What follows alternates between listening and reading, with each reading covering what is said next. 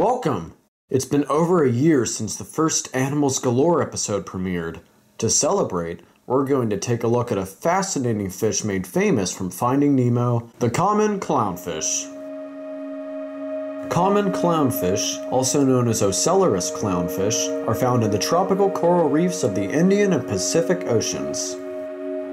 Clownfish have a lifespan of 3 to 6 years. They measure up at about 3 to 4 inches in length. Clownfish have a symbiotic relationship with sea anemones, which are immobile animals with stinging tentacles.